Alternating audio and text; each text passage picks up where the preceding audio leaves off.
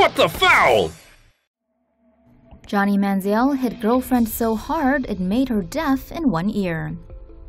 Between his NFL career quickly going kaput and ex-girlfriend Colleen Crowley accusing him of kidnapping and abuse, it's clear that this is not Johnny Manziel's year. Not a rookie to scandal, the Cleveland Browns quarterback again found himself in hot water after Crowley filed for a protective order to keep him away.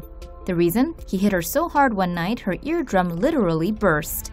The violence started in Manziel's Dallas hotel room after an argument over a girl led to Crowley being thrown onto the bed. She was then restrained and forcefully dragged out. While waiting for the car, Crowley claimed she begged and cried to the valet for help, but the man failed to help and watched her get thrown into the passenger seat. At one point, the 23-year-old model jumped out of the car to hide in some bushes, but was promptly grabbed by the hair and dragged back. It was then that Manziel hit her on the head, striking her left ear and rupturing an eardrum. She tried to strike back but hit her head on the window after being thrown by Manziel. The two drove from Dallas to Crowley's apartment in Fort Worth. Along the way, Manziel said to her, "Shut up, or I'll kill us both." The fight continued at the Fort Worth apartment, with Manziel smashing his girlfriend's phone. Fearing the worst, Crowley grabbed a knife from the kitchen and advanced toward Manziel, who ran out.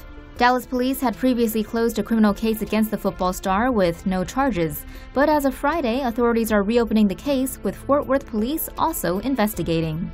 Crowley, meanwhile, was granted the protective order she filed for. It states that Manziel is to stay away from her for 2 years and pay her attorney's fees.